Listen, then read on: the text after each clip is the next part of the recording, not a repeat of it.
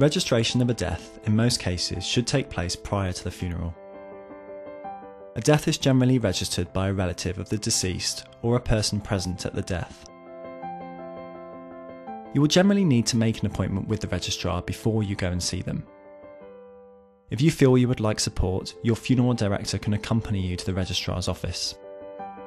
The registrar will require information about the deceased, which will include the date and place of their death, their full name, the date and place of their birth, their occupation, their home address, if they are in receipt of a pension or allowance from public funds, and the date of birth of the surviving spouse if married.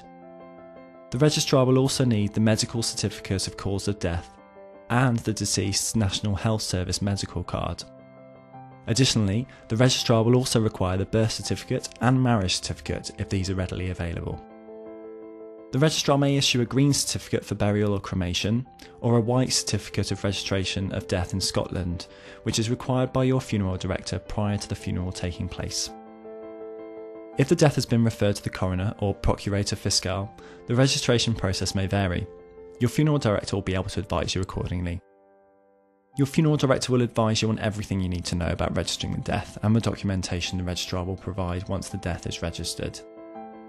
You can find more information by visiting www.cooperativefuneralcare.co.uk.